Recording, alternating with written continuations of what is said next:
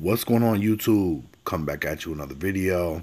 Okay, so 50 Cent recently seemingly walked out of this interview that he was doing with Complex.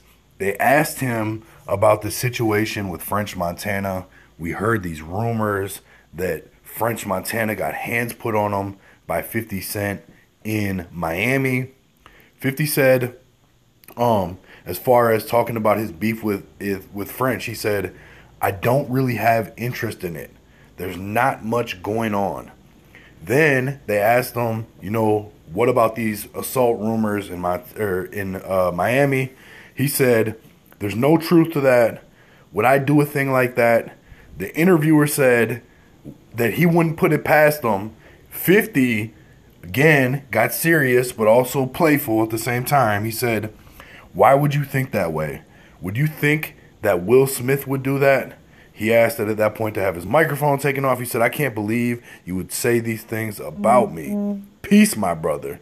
So 50 clearly wasn't, having this conversation about French.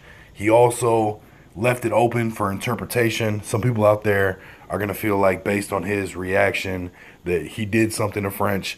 I just want to point out to people, so many people jumped the gun and just said, okay, well, it must be true. And I'm not saying it's not true. There's a good chance that something could have happened between 50 and French Montana. But if you don't see the footage for yourself, if you don't actually see the altercation, alleged altercation, if you don't see French Montana getting hands put on him, how on earth do you start saying that that's what happened?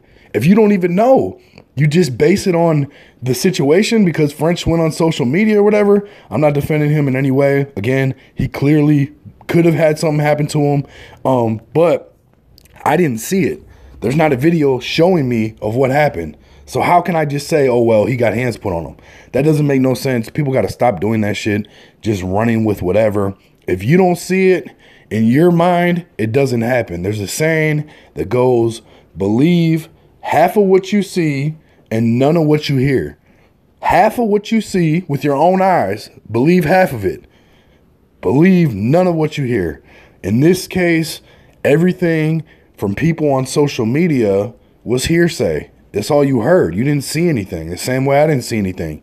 So how could you just come to the conclusion that French got hands put on him?